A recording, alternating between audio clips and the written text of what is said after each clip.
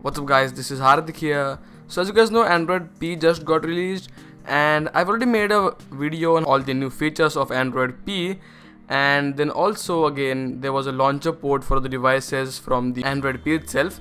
So as you can see, this is the Android P launcher. So I've already made a video on it as well, so yeah, there'll be a link in the description below for both of those videos.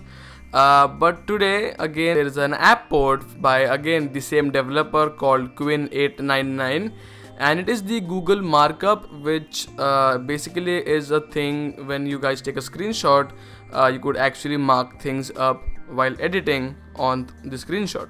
So basically the app is now ported, and there'll be an XDR link in the description below. So this is the link itself, and if you go down, as you can see, we have the markup thing.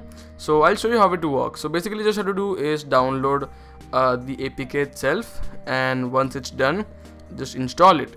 And once it is installed, just take a screenshot real quick. So there you go. As the screenshot is taken, go into your status bar, and if you see an option to share, just hit on share, and then there'll be an option here called markup.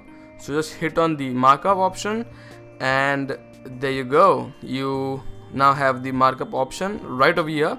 So as you guys can see, it is right here, and there are two pens. So let's see if I mark something.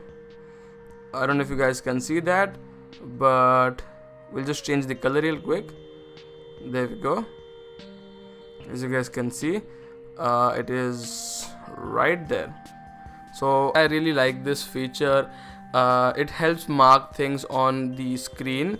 You can even crop it as per you want, and just hit on save, and then it will be saved. Just hit allow and everything will be saved.